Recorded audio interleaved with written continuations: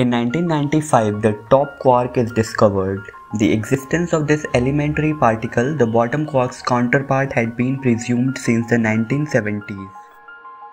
In 1970, Rhodesia declares itself an independent republic.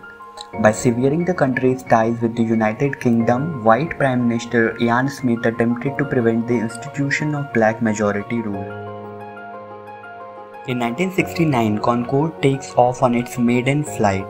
The Supersonic airliner was retired in 2003 after Air France flight 4590 crashed shortly after takeoff from Paris Charles de Gaulle Airport on July 25, 2000. In 1959, Miles Davis records Kind of Blue.